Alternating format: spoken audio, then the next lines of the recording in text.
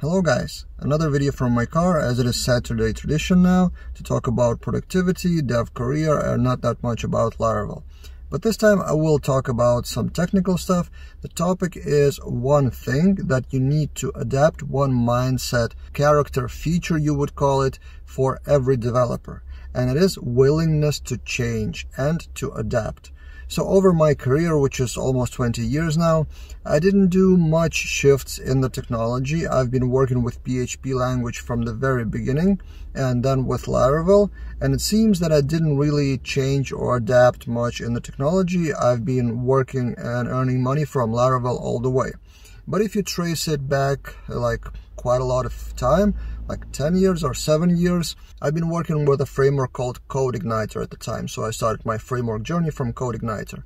And at some point when there was Laravel 4 and it was really popular, and then Jeffrey Way came to the scene with Tuts Plus, and then I started to enjoy Laravel and started working with that.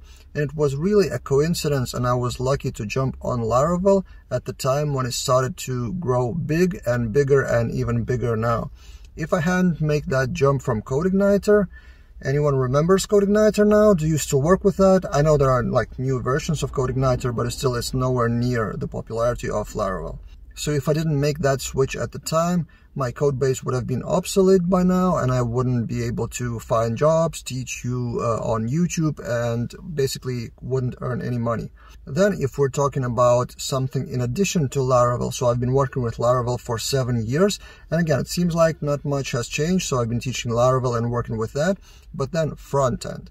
Front-end changed quite a lot, and for a long time I've been talking to myself and to others that I'm a core backender, and I don't do any design, I don't do any front-end, and it was totally fine to use Bootstrap themes at the time, and I've earned a lot of money. I've made a career from like taking the Bootstrap theme and make a project with that with Laravel. But times changed and people started moving more towards front-end as JavaScript as the main SPA or front-end with Laravel API, and then mobile apps became popular. And then more and more, some people use Laravel only for the API, and then on the front-end, they use something like Vue.js or React or whatever. So again, I had to adapt, and we had to create a few projects with Vue.js. If I didn't jump on Vue.js, again, maybe some of my skills would have been obsolete, and I wouldn't have earned money from client work. And then even the HTML and CSS, I was so happy with Bootstrap, and I was kind of ignoring the Tailwind hype. I thought it was a hype at the moment, like a few years ago, but as it started growing even bigger, then I kind of was forced to try that, and when I tried it, my opinion changed, and now I have a few small projects on Tailwind as well. Then I can mention Livewire and Alpine, which were totally new things to me, but as I again tried them, tried a few projects, and then was able to create a course on that, which became really popular, and I will link that in the description below if you haven't seen that. Then I have Livewire Kit now, which also became my kind of source of income, passive source of income. It's not much, but it's working.